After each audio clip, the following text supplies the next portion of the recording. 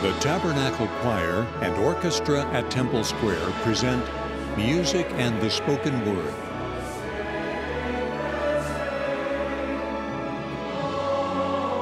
Conducting today's program are Mac Wilberg and Ryan Murphy, with organist Brian Mathias, and the spoken word by Lloyd Newell.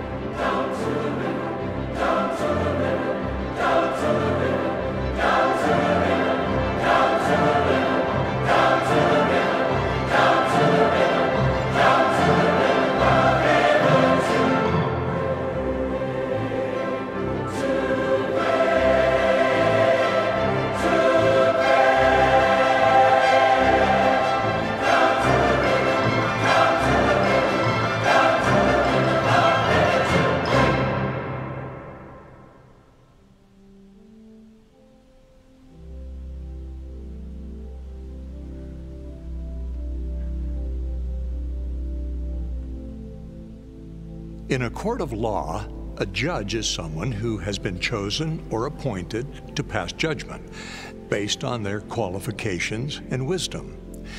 In the court of everyday life, we often decide to become self-appointed judges, even if we aren't qualified or wise. That may be all right when it comes to personal decisions about what to do and how to live, but it becomes a problem when we start judging other people. The problem is that we don't see clearly. Jesus Christ asked this penetrating question: "Why beholdest thou the mote that is in thy brother's eye, but considerest not the beam that is in thine own eye? Or how wilt thou say to thy brother, Let me pull out the mote out of thine eye, and behold, a beam is in thine own eye? Thou hypocrite, first cast out the beam out of thine own eye, and then shalt thou see clearly to cast out the mote out of thy brother's eye." God is the only perfect judge, the only one who sees both motes and beams. Only He knows each person's background, intents, actions, and heart. As for the rest of us, if we really want to help others with something as small and superficial as a mote or speck of dust, the best place to start is by removing the beam, the long, thick lumber, blocking our own vision. Unless we get that order right, we do more harm than good. Religious leader Marvin J. Ashton wisely said, "Peace can only come as we resist the damaging pastime of passing judgment." That peace comes both in this life and the next. For the Lord also said, "With what judgment ye judge, ye shall be judged, and with what measure ye mete, it shall be measured to you again." In other words, the measuring stick we use to judge others will someday be used to measure us. When that day comes, knowing that we haven't fully measured up, we will all surely hope for mercy. So it's helpful if mercy hasn't been a total stranger to us. In the meantime, we would do well to withhold judgment. And when we have to judge, since limited vision keeps us from judging fairly, we can at least judge mercifully.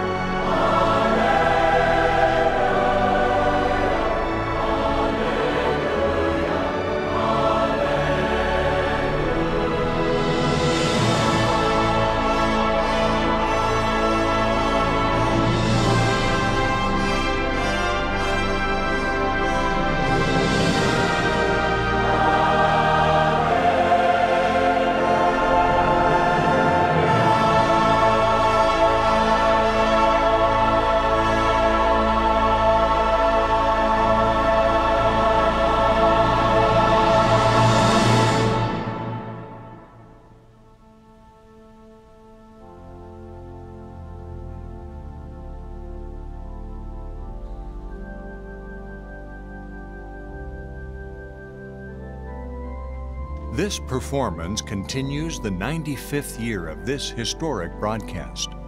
Please join us next time for Music and the Spoken Word.